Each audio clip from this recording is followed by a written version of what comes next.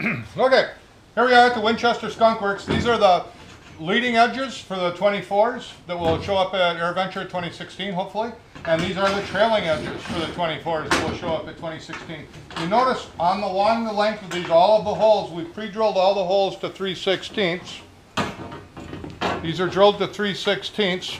Then we use the 3/16 holes all along the length of these. We use these to put the glue in for the doublers.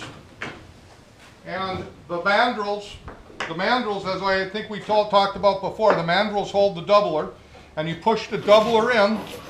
You push the doubler in up to a hole, and then you move it back and forth and turn it as the other person is putting the Loctite in there. What we use for that is primer N. We primer N these and then mark a line around the middle, and then we use Loctite 680 for the Loctite that adheres really well. It gives you about a 30-second work time.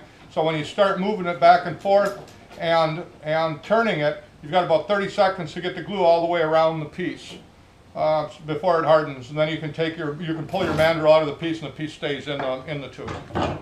Done. What we're going to do today is we're going to put these doublers inside of the leading edges for the 24s. These are the leading edges sitting here, all four of them.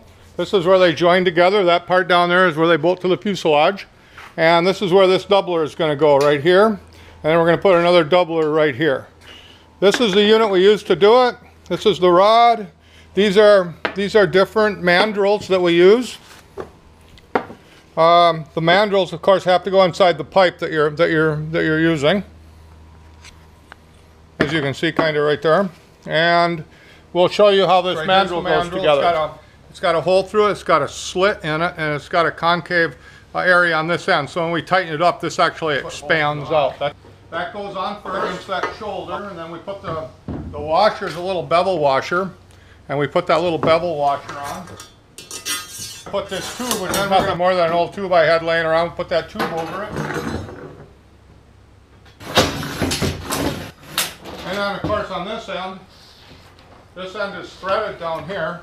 That end's threaded, so on this end we put a washer, just a standard plain old flat washer, and the nut goes on. And then when we tighten this nut, it's going to expand the mandrel. I just prime them. I use primer N, because primer N, 649 Loctite primer N, has like a 30-second work time. And when I go to prime these, I just line them up like this, and I just kind of roll them and spray. Works real well. Now, this tube has already been rinsed off with acetone, and it's been primed. And then you mark these in the center like this. See, they're all been primed now, and they're all marked. We mark them in the center so that we can find, when we put them in, we look through the hole and we can find the center of the doubler tube. Right. Okay, now we're going to take this primed and marked doubler tube. We're going to put it over the mandrel, and we're going to tighten up the nut on the end, and we're going to put the lineup mark right at the hole, right like that. There's the hole. That's how far we want it to go, right there. And then we're going to mark this end right here, so I know how far to go. Okay, now we're going to insert the doubler tube inside of our leading edge tube, and we know about how far to go. Should be very close to the blue line showing up on that hole. Now we got the blue line right here, and he's going to put the Loctite in, and I'm going to move this piece back and forth while he's feeding Loctite to it.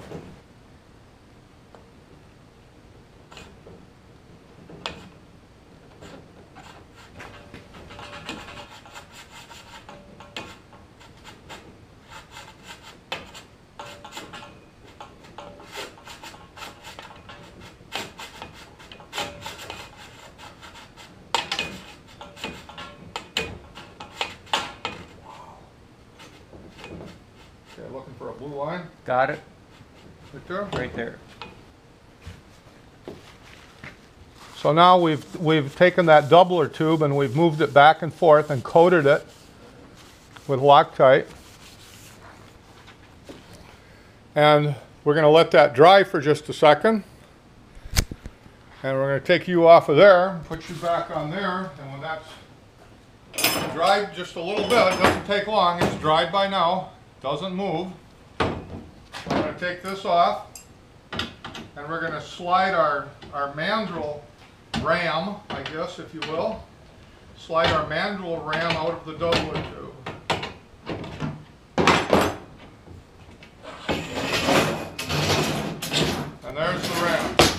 the tube, and the doubler tube is still inside of there. Okay. Okay, here we are at the Skunk Works again in association with Stolper Aerospace. We decided to design this little test unit here. There's been some difference of opinions as far as whether the doubler actually needs to be glued in or not, and whether gluing the doubler in adds any strength. So our test, what we're going to do for a test is we've got this tube here that we can fit 1/2-inch rods through top and bottom. There's been a doubler that's been glued in on the top, and the one on the bottom we're just going to slide the doubler in and put the tube through it. Then we're going to clamp it in a vise, and we're going to destructively test it and see what fails first. Here we are, and this is our test piece, and we're going to put this in here like so. Probably going to clamp it this way, and this is the end. This is the end with the doubler that's not glued. We're going to clamp that down here.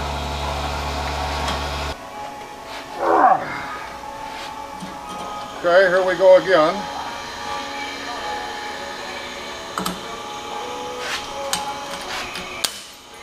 Okay, notice that the end with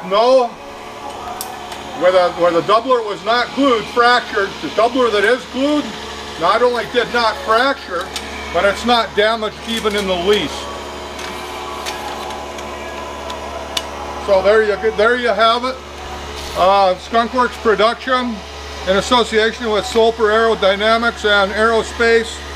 We've decided conclusively that gluing doublers in makes sense.